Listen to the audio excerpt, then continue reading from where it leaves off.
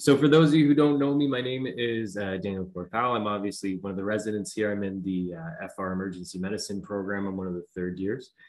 Today, we're going to be talking a little bit about a talk that I termed STEMI Equivalents, and we'll get into why that might actually be a bit of a misnomer in a little bit. But before I start, I wanted to thank my supervisor, Dr. Elizabeth Haney, for all her hard work and guidance, as well as a special thanks to Dr. Michael Ward. I'm not sure if he's here yet, but hopefully will be joining us at some point. He's been an amazing asset and has given me a ton of his time and been a real resource in terms of putting this talk together. And we'll hopefully be here as well at the end to sort of answer questions and provide insight from the interventional cardiology perspective. So without any further ado, I have no conflicts to declare.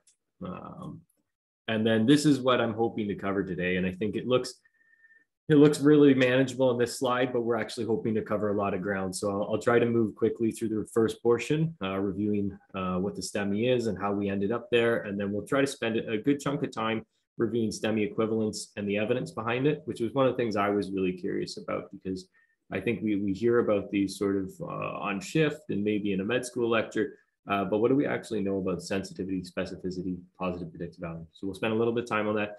And then I wanted to actually cover a relatively recent study, the difficult study. And it's a study out of Turkey. And it was one of the driving factors for why I chose this topic and sort of provides a little bit of context in terms of how we might think about these STEMI equivalents in our practice. And then the last thing, I just want to make sure that at the end of the day, this comes back to the patients we actually see. So, just to put this, to get everyone in the same frame of mind, I wanted to start off with a brief case just to get the neurons firing. And all the juniors can relax. I'm not going to call on anyone for this. I just want you to think about what you might do and how you might interpret this ECG. 65 male is presented to the emergency room with relapsing and remitting central chest pain. By the time he's actually assessed at the triage, his vital signs are normal. And his pain's gone away. And he walks up to the nurse who had initially triaged him and asks if he can leave. The nurse is a little bit dubious about that, comes and finds you, hands you this ECG and asks if the patient can go home. So I'll just encourage you to kind of take a second to digest that ECG. And I'm sure most of you have some strong opinions about whether or not this patient can go home. But I wanted to sort of plant that spark. While you're thinking about that, I'm always really curious about why we do what we do and where the evidence came from and the points of departure. So a brief history lesson as a context builder for the STEMI component. Heart attacks as an entity are actually a relatively new phenomenon, which I thought was kind of interesting. In the late 19th century, post-mortem evidence, the proliferation of the autopsy as a scientific tool, of course, was happening, and there was mounting post-mortem evidence of coronary occlusion with a relationship to myocardial infarction and ischemia. However, it took about 50 years before people really started to put this in the context of clinical syndromes and in the context of the morbidity and mortality we now associate with it. And it really wasn't until the 1950s that global health bodies, specifically the World Health Organization, were working together to put together common nomenclature and criteria. In those early days, of course, the electrocardiogram had been around for a while at that time, and people were beginning to appreciate that reflected the underlying pathology. However, the emphasis was really on the findings after the heart attack, the Q wave and non-Q wave MI, as they were called. And so this is from nomenclature and criteria for diagnosis of ischemic heart disease from a 1979 paper, where they provide unequivocal evidence on electrocardiogram, which would be persistent Q waves or QS waves lasting longer than 1 day, and equivocal evidence, meaning it could or couldn't be an ischemic event with a stationary injury current, which as best as I can figure out is ST elevation, or a symmetrical inversion of the T wave, which is interesting, a transient pathologic Q wave or conduction disturbances. So sort of a really broad net there. From there, though, of course, with an increasing understanding and the advent of angiography and reperfusion therapies, surgical analytics, there was a large meta-analysis published in 1994 by a group that termed themselves the Fibrinolytic Therapy Trialists. And they found they were really trying to answer this question of, well, who do we lyse? Who benefits? And so they found a couple things that were really interesting. The first thing they found, of course, is that there's, with providing lytics, there was a bump in all comers in the first 24 hours, but then there was a mortality benefit from 2 to 30 days afterwards. And of course, the other thing that they found, and this is where our STEMI criteria really comes from, is that those individuals who benefited the most from a mortality perspective either had a new left bundle branch block or a STEMI. And we'll sort of return to left bundle branch blocks throughout the day. Otherwise, you know, the definition of STEMI has also evolved, and ACS in general and MIs to include biomarkers as those became more prevalent and sensitive and specific. And then the most recent working definition is a really like a fantastic piece of international collaboration between the European Society of Cardiologists, the American Heart Association, the American Cardiologist College, and the World Health Federation that culminates in a I think it's a 120-page document that is the 2018 Fourth Universal Definition of MI, and we'll refer to that document a couple times throughout our talk, namely right now. So just to sort of round off this tour of what is a STEMI, this is the definition of an MI that you know, we were sort of teaching in med schools and is accepted throughout the cardiology world. And there's three things that I'll draw your attention to today. So if you read the full text there, they look for clinical evidence of acute myocardial ischemia with detection of a rise or fall of troponin with at least one value above the 99th percentile and at least one of the following. And of course, for us today, talking about STEMI equivalents on ECG, we're really interested in the ECG changes. But what are the accepted criteria for a STEMI?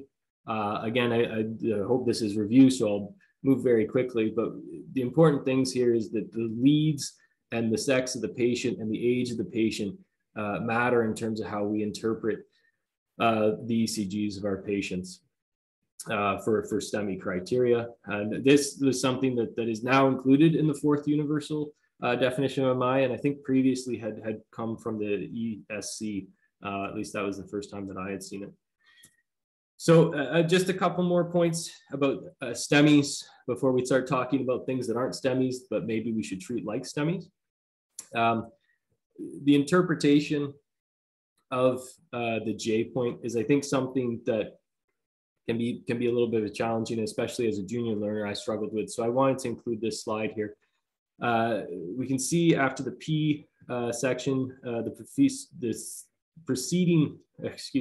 after the P section, we move into the Q section, and that arrow with the 1 there is, of course, our J point. And so I know some of the cardiologists will talk about like a PQ segment and sort of placing a ruler there, and that's our point of reference.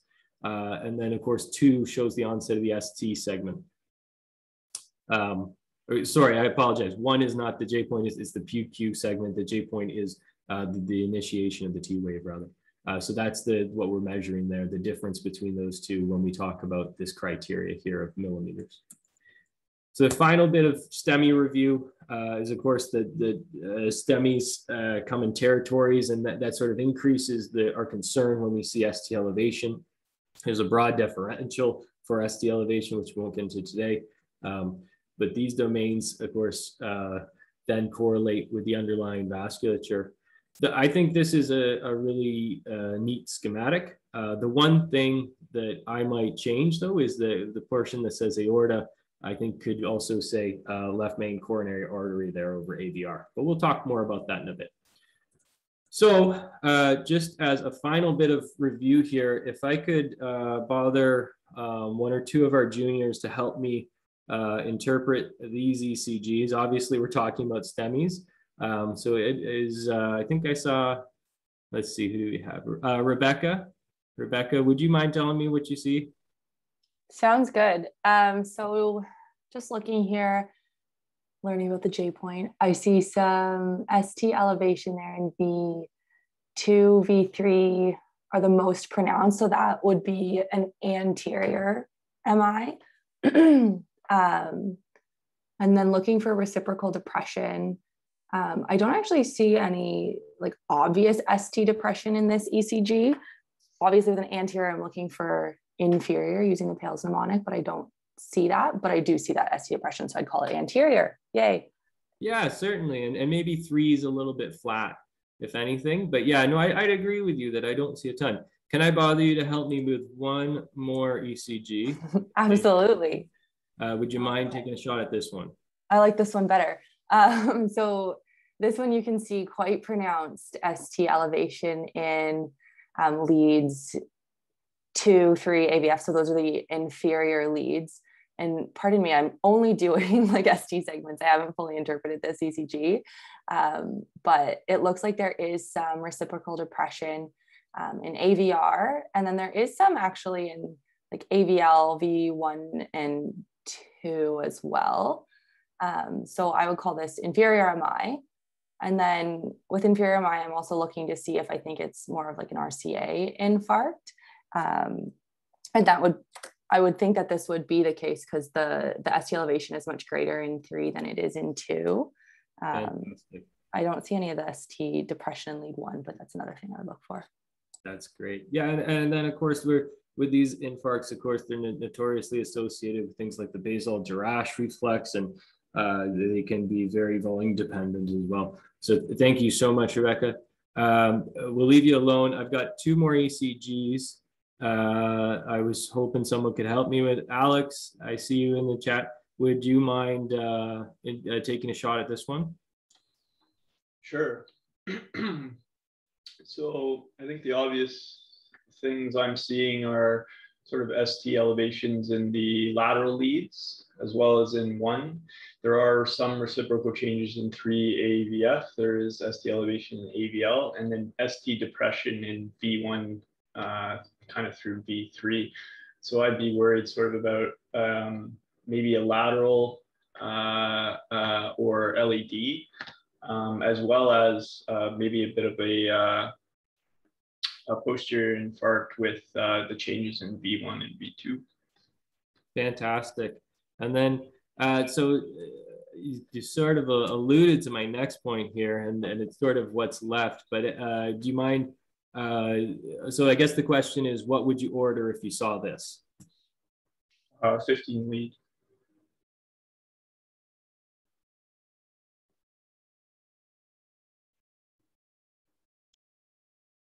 Sorry, there we go. Unmuted myself. 100%. Thank you so much, Alex and Rebecca, for your help with that. So that sort of concludes the STEMI review. The only other point I'll make here is that we looked at the criteria in terms of voltage and millimeters. The one thing to bear in mind is when we move to those posterior leads, we drop our threshold for ST, significant ST elevation down to 0.5 for leads V7 through 9. So thank you so much, Rebecca and Alex, for helping us review that. So let's move on to things that aren't STEMIs, but maybe we should think about like STEMIs. So just as a means to introducing this topic, I think I alluded to this earlier, but this was something where I think this podcast came out of the EM Crit blog in 2015, and I was a first-year medical student at the time, just discovering my interest in emergency medicine, and I think I'd heard about STEMI equivalents, and I was sort of really fascinated by this topic at the time, and listened to the podcast, obviously, and I'll be honest, probably some of it went over my head at that period. But in hindsight, it sort of really piqued my interest. It was the first time I heard about this. And to be honest, I don't think I otherwise learned much about this in medical school. That being said, in my first 2 years of emergency medicine here, I've certainly seen a couple of these, as I'm sure we all have. The other thing that made me want to do this topic today was a relatively recent trial that I think unfortunately was published just as the pandemic was really getting off the ground and was sort of lost in that furor, but something that I thought was quite interesting and drove that. But we'll talk about that after we kind of go over these these various ST equivalents. So the first thing I wanted to start with is left bundle branch block before we use up all our neurons in concentration, because I find this to be probably the most challenging. I have two left bundle branch blocks here, and of course, without the clinical context, it's difficult, but I'll tell you, one of them is having an MI and one of them is not. And I think the point that I wanted to make is, of course, this is not an eyeball diagnosis, at least not for me. I'm sure there's some folks in the audience who are saying that I 100% see the MI already. But this is something where we need sort of criteria, and that criteria can be a little challenging. Of course, I'm referring to the Sgarbossa criteria. So this again was something where I took a little bit of a dive back, and where did all this come from? So in 1996, a paper by Elena Sgarbossa et al. They looked at data from the Gusto trial. And what they were really concerned with was these left bundle branch MIs. And as we stated in that 1994 paper from the fibrinolytic trialist group, they'd already sort of discovered that there was something significant about these left bundle branches. And there was that initial recommendation that all new left bundle branches, or presumed new left bundle branches, should be lysed. And of course, over the years, that didn't necessarily pan out in the data, and there was an understanding for an increasing need to sort of parse these people out. And so as early as 1996, there was sort of an understanding of that, and that's when Elena Sgarbossa, and all came up with this criteria. So this study looked at all the left bundle branch blocks in this database. It was a relatively massive international database. They defined ACS primarily on a troponin rise, so maybe a little bit differently than some of the more contemporary studies. And they ultimately settled on 3 criteria from this study. And I have them here listed schematically as well as in the flow chart to the right. But essentially, concordant 1 millimeter elevation, a discordant 5 millimeter elevation, or ST elevation in V1 through 3. I think the challenging thing here again is so what's concordant and what's discordant? The most simple way to describe it is the concordant, of course, moves in the same direction as the QRS, the ST elevation or depression, and discordant moves in the opposing direction. So you'll see on the figure under Scarbossa's criteria there, the one on the left is concordant and the one in the middle is discordant. They ultimately put this into a scoring system, which I think kind of, for my simple brain, adds another layer of complexity to this, something that's already a little bit challenging. But they did put this in their initial paper. They put together this schematic here where you could kind of go through a yes or no format. I found that a little bit helpful. The nice thing about this is that you ended up with an actual probability of MI. And if you look down at the bottom there, even if you just have one of the criteria, none of the criteria in their pretest group, you still had 16%. If you had one of the criteria, is there ST segment elevation greater than 5 millimeters, there's discordant with the QRS, you got 50%. So they ultimately provided a scoring system here with 2, 3, and 5 points, depending on which questions. That ultimately, though, that scoring system and criteria has been somewhat criticized. And a paper in 2013 yielded the Smith modified Sgarbossa criteria. And the big difference here in terms of the modification of the criteria was they were aiming for a more sensitive and specific study. And what you can see if you look here at line 3 and 1 in table 4 there, is that they did markedly increase their sensitivity and specificity as well. And so they sort of flaunt this as a much improved one. So what did they change? Let's take a look at that. So these are the various different things that they examined in their pursuit for an improved Sgarbossa criteria to yield those higher sensitivities and specificities.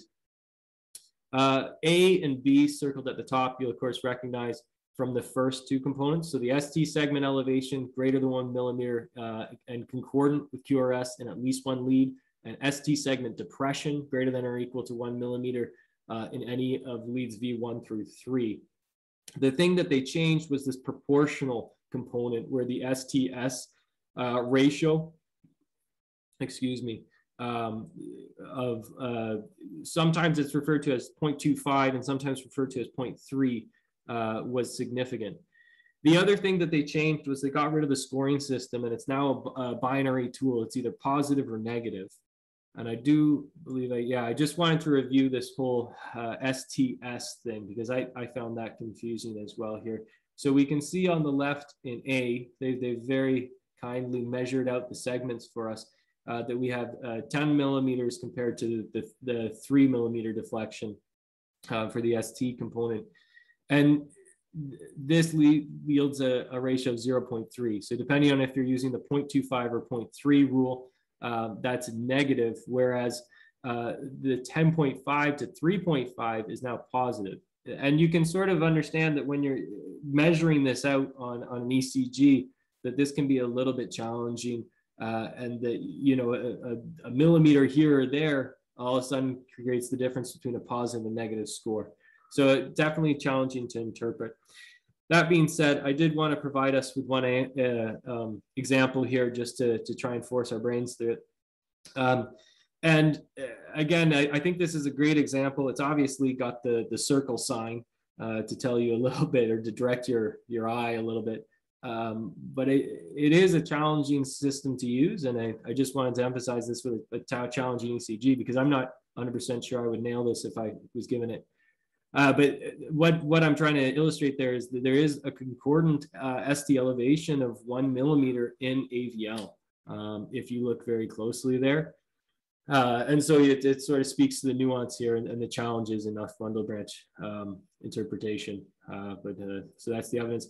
One thing I haven't included, but I'll pay lip service, is that there is an evolving body of literature around a potential new criteria called the Barcelona criteria, which I believe is sort of emerging, and I suppose we'll see if that takes over and we just stop talking about Scarbosas and we start talking about Barcelonas, but relatively similar with a couple caveats similar to the modified.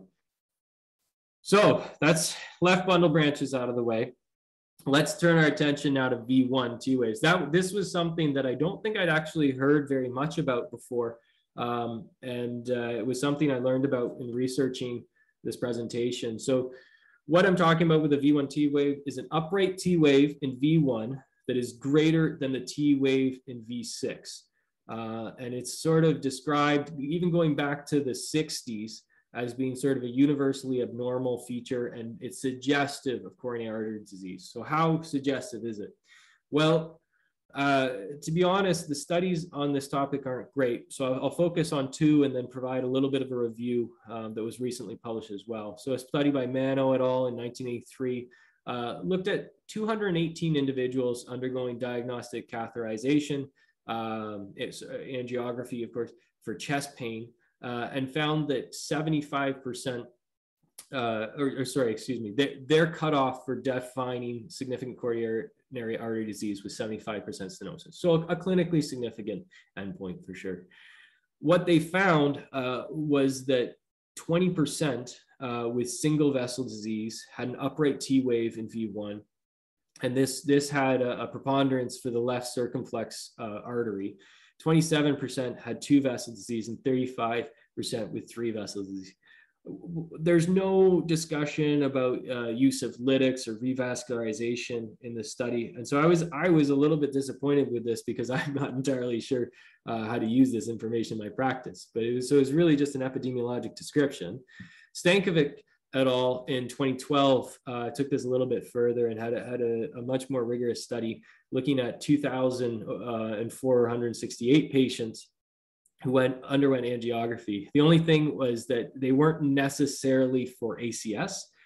So it was sort of a bit of an opportunistic sample, and the external validity there kind of goes down. But at any rate, they also focused in on these 126 who had a normal ECG. And I think that's important because that's really what we're talking about here is these ECGs that are otherwise unremarkable. 73 had an upright T wave in lead V1, and over 50% of those had significant coronary artery disease. Whereas a T wave that was inverted in lead 1 only 23% had significant coronary artery disease.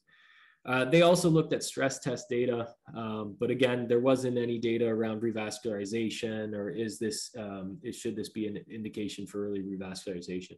But they do provide a specificity and sensitivity of the 77 and 71 respectively for an otherwise normal ECG with an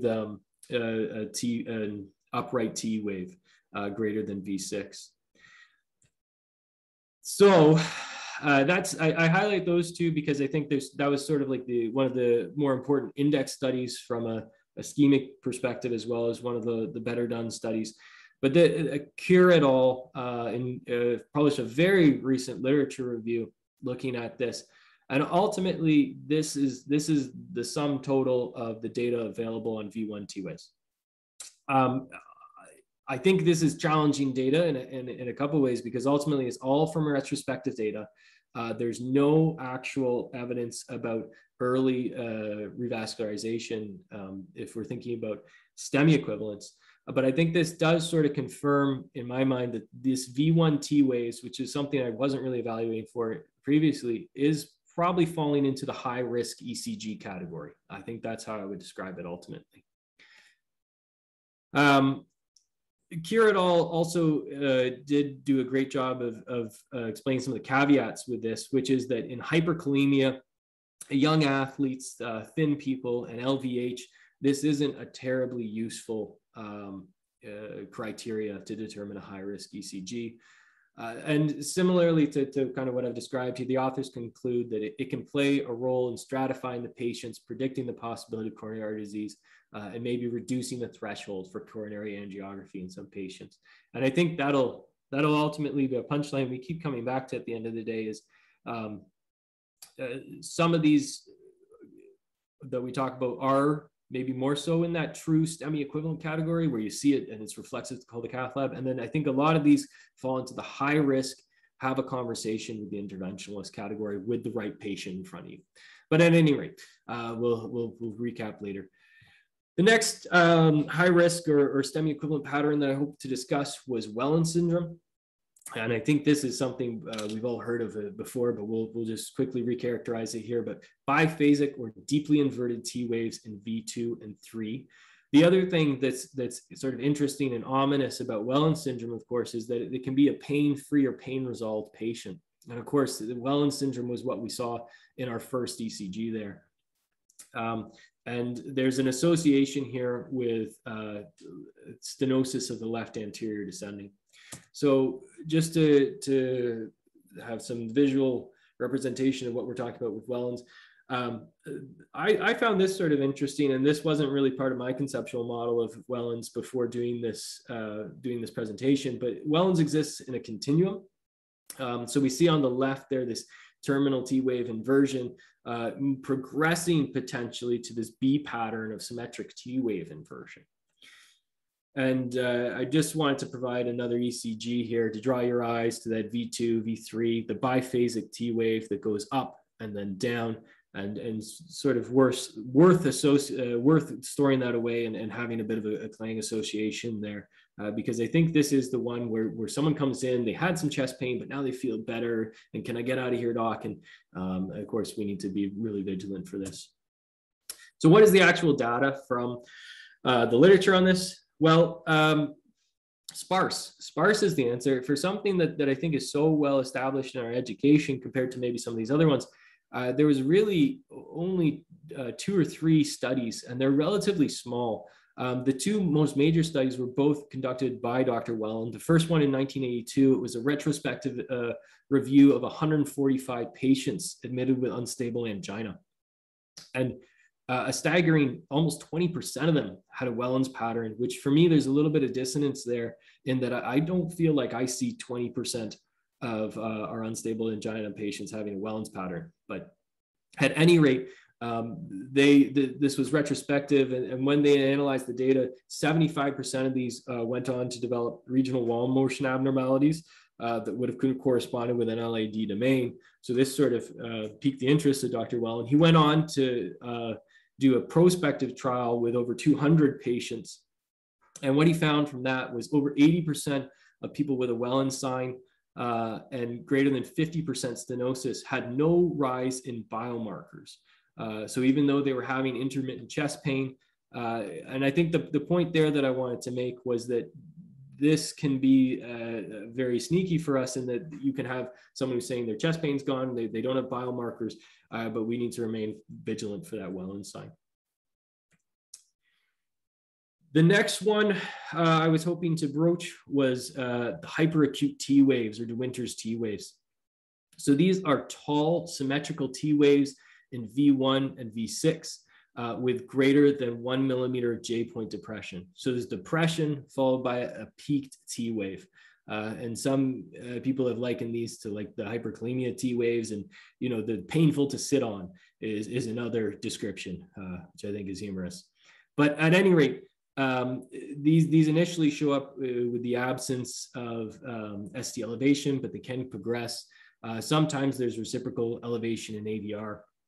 And these are sort of interesting, and we'll get to this, in that part of the reason we see this as theorized by Dr. de Winters is he thinks that these are basically anatomical variants of a STEMI to some degree. And these individuals might have slightly different Purkinje fibers or might have ischemic depletion of their potassium ATP pumps, which is why we're not seeing necessarily delay in conduction and ST elevation that we would otherwise. So again, diving into a bit of the evidence here, this is from a 1998 to 2008. So over a decade, Dr. de Winters collected data on 1,890 patients who underwent PCI, specifically of the LAD. And I think the most compelling component here is that 2% had hyperacute T waves without ever progressing to ST elevation, but had significant LAD disease. So I think the takeaway for me there is that there is a small subset of these patients who will never actually progress to an ST elevation, but could have a complete infarction, as well as having a critical stenosis that might actually benefit from the cath lab. So small, but potentially clinically relevant group. And then in terms of looking at the positive predictive value here, this is a review paper by Morris and Bodie published in 2017. And it's interesting because they're very fascinating topics. They're small-ish subsets of patients, but the data is so scant for some of these. You can see the numbers there for the various studies, but we're looking at like 21, 35, and 6 ECGs to create these numbers. So I think it's worth taking with a grain of salt, but they are obviously quoting very high positive predictive values, and something we should, of course, be vigilant for as well, the hyperacute de Winters T waves. AVR, this was something that I think I've seen now a couple times. And what I'm talking about here is AVR ST elevation with multi-lead ST depression, and usually correlated with either triple vessel disease or left main coronary artery disease. So again, diving into a bit of the evidence. This was a review paper by Williamson et al., and they went over the 3 sort of seminal papers on AVR elevation. And they basically, I won't belabor, I'm conscious of the time here, so I won't belabor the point, but sensitivities and specificities sort of across the board, looking at patients presenting with ACS and only AVR elevation is in the 80s, sort of ranging from the 70s to 80s. And again, I do want to make that caveat that triple vessel disease is still definitely on the differential for these patients and something to bear in mind. And of course, those patients with triple vessel disease might not benefit from the cath lab, though they might from a diagnostic perspective in an expedited CABG. But so that's definitely an interesting phenomenon, and certainly one I've seen a couple times now as well. The last thing I did want to say, I'd actually hoped to say a bit more of this, but for the sake of time, I'm going to just put this out there and leave it to marinate. But there are important caveats. Like anything we do in medicine, there's a patient populations with a preponderance for false positives. And I think there was these 5 groups that were recurrent. So people with LVH, people with pericarditis, young, thin, and athletic, and the potential for lead reversal as well as bundle branch blocks can quickly confound our interpretation of some of these high risk or STEMI equivalent ECGs. So now that we've reviewed these alternative, not alternative, high risk and STEMI, potential STEMI equivalent ECGs, that brings me to the paper that sort of reinvigorated my interest in this topic.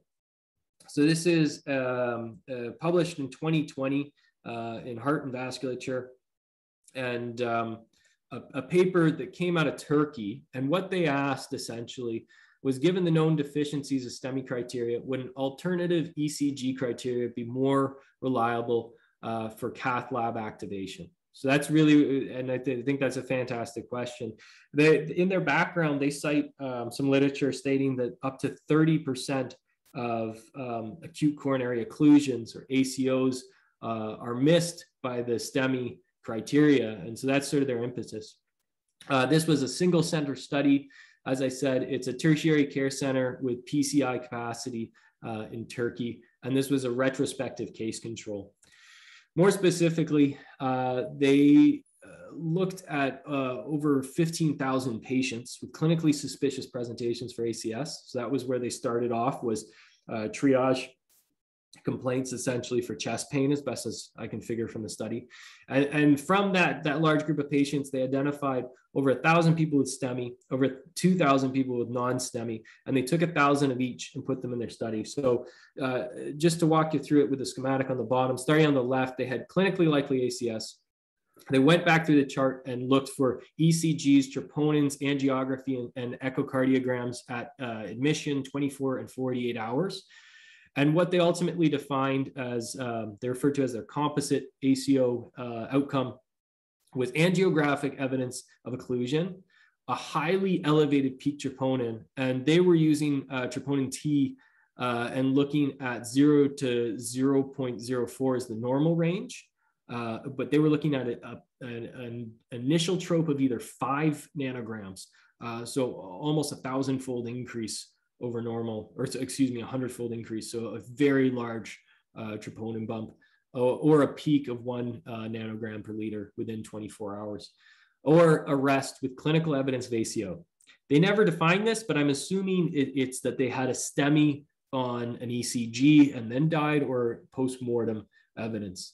At any rate, they then, 2 cardiologists took turns. All the ECGs were reviewed by at least 2 cardiologists.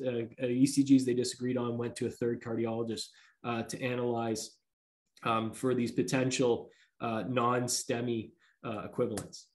So they do provide this supplementary table, and this is how they've subdivided this. And I apologize, this gets a little confusing, so I'll try to use consistent nomenclature here. But essentially, for our purposes, what we really care about from their diagnostic criteria for examining ECGs is the 1A and 1B group.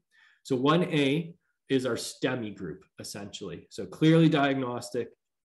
And 1B is the group that does not necessarily meet criteria for STEMI, but demonstrates other highly suggestive features. And they specifically mention hyperacute T waves, De Winter's pattern, and subtle ST segment elevation with reciprocal depression. They go on to provide 2 ECGs here as examples of what they mean by the 1B group. And this, of course, is a De Winter's pattern. And then this one I thought was sort of more interesting because other than being kind of low voltage, I thought this was a very unremarkable ECG. This is a patient who ultimately went on to have a massive troponin bump and as per the authors did very poorly, but they quote subtle ST elevation in leads 2, 3 AVF with reciprocal depression in leads 1 AVL and V2. So this would have been something where the reviewers on retrospective chart review would have looked at the CCG and gone back and reclassified it into that 1B category. So what did they find when they looked at these 1B? So the individuals with a non-STEMI, but when they re-examined their ECGs, felt that there was some high-risk component or STEMI equivalent. Ultimately, they felt that 28% of their group of non-STEMIs were actually should have been reclassed or were reclassified for their study and analysis into the ECG 1B group. 76% were non-criteria ST elevation with reciprocal depression. So they didn't meet those cutoffs of 2.5 or 2 millimeters, depending on age. And 12.4 had hyperacute T waves, 6.3 had subtle anterior ST elevation, and 4.9 had non-consecutive leads with ST elevation. It's interesting to compare across the groups, though, for their composite outcome of ACO. And if you'll recall, that's angiographic evidence, a huge troponin rise or death in the context felt that it was to be a STEMI, or an acute coronary occlusion. So 61% of that 1A or 1B group, which this is where it gets confusing because they're also referred to as non-STEMI group A, but these are the ECGs 1B. 61% of those people actually had an acute coronary occlusion, whereas 85% in the STEMI group did, and 25% in the non-STEMI group B. And this sort of speaks to one of the author's lead conclusions, which I'll emphasize in a moment. But just to continue with the results section here, comparing what they sort of term to be a COMI. A COMI really means the inclusion of 1B with 1A. The non-STEMIs with high-risk ECGs with the STEMI ECGs, they felt that there was much higher sensitivity. I should watch my hyperbole. There was higher sensitivity and specificity, as well as positive predictive values at statistically significant levels in predicting acute coronary occlusion. I'll have you ignore the weighted and the weighted STEMI and ACOMI numbers. Essentially, just for information's sake, those looked at admission rates, and obviously this was retrospective, so that impacted their capacity to analyze the data. But we see the trend continued and the significance continued. When they looked at mortality, and they did, when they say long-term mortality, they actually followed these patients out to 800 days. And I'll show you the Kaplan-Meier curve in a moment. But similarly, they found that there was improved sensitivity, specificity, and positive predictive value. Of course, this time it's not quite as significant, or it's not significant, I should say, though when they use the weighted criteria controlling for rates of admission, they do regain that significance, and they sort of hold that up and say, well, it is probably significant once you control for that. The one thing, though, I would draw your eye to here is that we are talking about improvements of maybe 5 points for sensitivity, 1 point for specificity here. Our positive predictive value goes up by 1. Similarly, going back here to the predictive power for acute coronary occlusion, these aren't massive shifts. They're statistically significant. They're what their study was powered for, but they aren't massive shifts. And I'll have you keep that in the back of your mind when we come to the discussion. So continuing on with mortality, they did, of course, suffer from loss of follow-up. You can see by 800 days, they're looking at 50 STEMI patients, 29 of those non-STEMI A patients, which again are the patients with a 1B ECG. I appreciate that's confusing. And 50 of the non-STEMI B and 350 of their controls. The thing the authors felt was important here, though, is the green line. The blue line is, of course, our STEMI patients with the highest degree of mortality.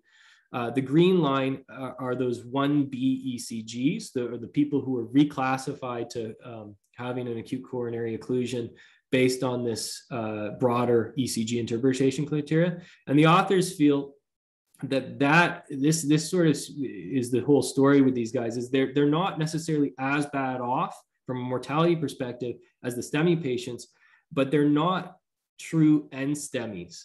They're more closely related in terms of what they look like in outcomes to the STEMI people than the NSTEMI people, and that's what they're trying to draw your eye to here. I also think that one of the really fantastic things, one of the things I really like about this study, though, was that they did ultimately look at really important clinical outcomes. So they actually compared early and late PCI for these people, and obviously I think they're a bit more liberal with their PCI than we might find locally. because they had a decent number here. But what they found here, so on the left side, you'll see 1A and 1B. And of course, that's referring to the ECGs we kind of went over earlier. But for those 1A people who are the STEMIs, there is an obvious benefit to early cath lab activation, right? We see 11.7 long-term mortality at 800 days compared to 20.6 for those who had to wait longer than 2 hours for the cath lab. Whereas we see a 7.7 and 7.5 for early and late ECGs. I think there's a couple important things here. One, or probably the most important thing, is that these are relatively small numbers. They're looking at 7 deaths out of 91 and 11 out of 147. But the other thing, though, is that there isn't an obvious benefit to taking these 1B people necessarily to the cath lab early. That being said, they take it a step further, though, and actually, when they analyze the non-1B, so we have our type A's, 1A's, which again is our STEMIs, our type 1B's, which is the potential STEMI equivalents or high-risk ECGs. And then the non-ACO predicting is what they've labeled it here, but really they mean all other comers who are taking the cath lab.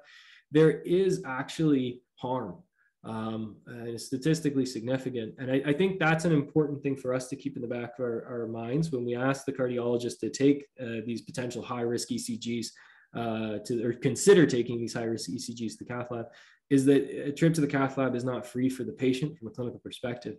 The bad things can happen. There's dye, and especially for our renally injured patients, that can be significant. There is, of course, horrible and rare outcomes like coronary artery dissection. So it's important to remember that taking everybody to the cath lab is not a good thing. The final component, though, that I wanted to share here was they did also look at all two other forms of a composite revascularization outcome here, or intervention, I should say, which was looking at patients who got CABG and or PCI and what was their impact on long-term mortality. So they weren't looking at timing here, but rather CABG and PCI. And unsurprisingly, there does appear to be now a mortality benefit for those 1B people. So 1A there, of course, the STEMIs again, 47% mortality without revascularization and 12% at 800 days with revascularization. For our 1B group, that's 15% with no revascularization and 8%. So maybe these are people who might not benefit from a PCI strategy, but might benefit from angiography and early CABG. I don't think you can make that conclusion from the study. I think it's rather a question that this study raises. And of course, these are relatively small numbers and unfortunately not statistically significant despite the difference. And again, though, we see for the others that there is harm to revascularization in these people who don't need it.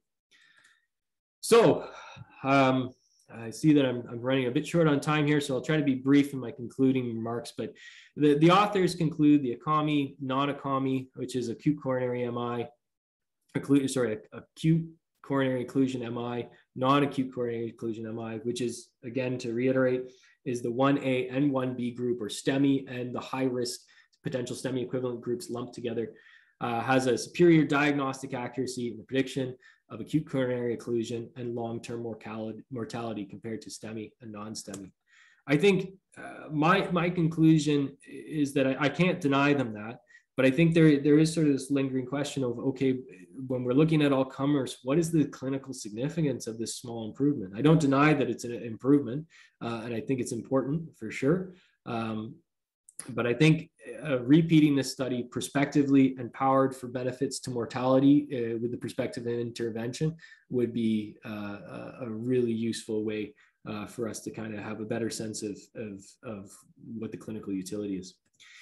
So just to re-summarize the evidence that I found regarding the STEMI equivalents. So the modified Sgarbosa criteria, sensitivity and specificity in the 90s, a really good tool, maybe a bit challenging to use. The V1 T wave sensitivity and specificity is in the 70%, and there is some evidence that it usually corresponds with a left circumflex lesion. Wellens, 75% of people with a Wellens, the evidence suggests, have critical LAD disease. And it's important to remember that this can be in a pain-free patient with negative troponins, and it can still be something we might want to talk to our friendly neighborhood interventionalists about. Hyperacute T waves, also known as the De Winters T waves, were found to be very highly sensitive and specific in the 3 studies that were done. And I think the important caveat there is, again, to remember that 2% of these people might never go on to progress to full-on ST elevation, and they might only ever have the hyperacute T wave. So an important, small but important subset of those patients. And with AVR, ST elevation with multi-lead ST depression, looking at the various studies, there's sort of a range from the 70s to 80s regarding sensitivity and specificity. It's something that's very specific, usually for left main coronary artery disease or triple vessel disease. But an important thing to keep in mind as well. The last thing that I wanted to make a point, and this was something that when Dr. Ward was helping me prepare for this was something we kind of kept circling back to, is that ultimately the ECG comes with a patient, and that should be first and foremost. Obviously, the point of this conversation today was to explore some of the evidence around these this potentially STEMI equivalent or high-risk ECGs. But going back to that 4th universal definition, that we incorporate an ECG into the picture of the biomarkers, the clinical history. So I just to illustrate this again, I have a 65-year-old male with chest pain and a clinical history of diaphoresis, nausea, and crushing retrosternal chest pain, with a history of type 2 diabetes, hypertension, dyslipidemia, and a lifelong smoker with a troponin bump. That person with maybe non-criteria ST elevation might very well warrant a call to the interventionalist, compared to a 45-year-old female with chest pain that's pleuritic after 3 days of cough, with chest wall tenderness to palpation, with no significant past medical history, and non-smoker and negative tropes. So I think something we all know and appreciate, but it's something that I did want to drive home as a final point. So that really concludes my presentation for today. Thank you so much for listening. I'd be happy to entertain any questions or comments.